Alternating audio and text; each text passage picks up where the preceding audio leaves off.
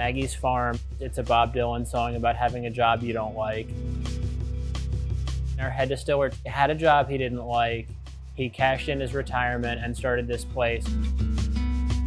Watching kind of every step of the way and making choices, you kind of depart from the science of distilling a little more into the artistry. Our rum is distilled from carbonado sugar rather than molasses. You end up with a more flavorful product. We started with just what we call the core lineup, the white spice dark rums. People still really respond to those. Our biggest seller around Pittsburgh is actually our falernum, which is a rum-based liqueur traditionally produced on Barbados. We make cocktails for takeout just like we do for the bar.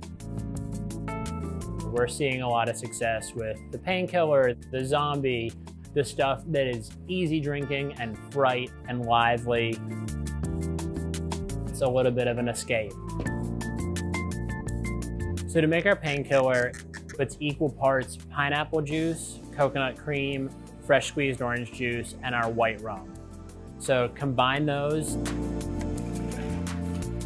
and then you add that to a blender with ice, blend it till it's a little liquidy still. And then garnish it with fresh grated nutmeg on a microplane.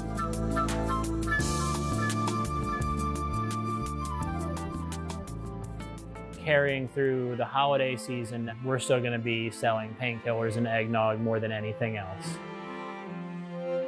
Our famous eggnog, it is a whole process and it's a whole secret recipe. It's all fresh, all real ingredients, and kind of a bunch of rum. People come to us because they realize they're getting a product that's made with a lot of hand labor, a lot of time invested, and a lot of care invested.